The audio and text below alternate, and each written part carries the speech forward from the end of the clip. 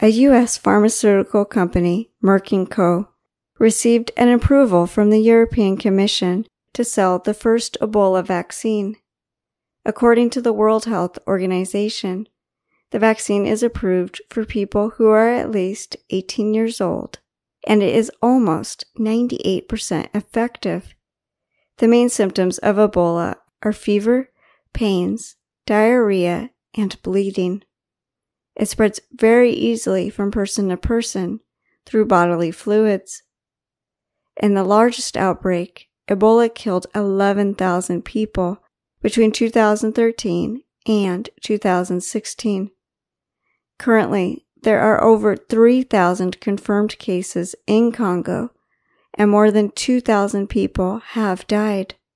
Merck has already given more than 250,000 doses to people in Congo.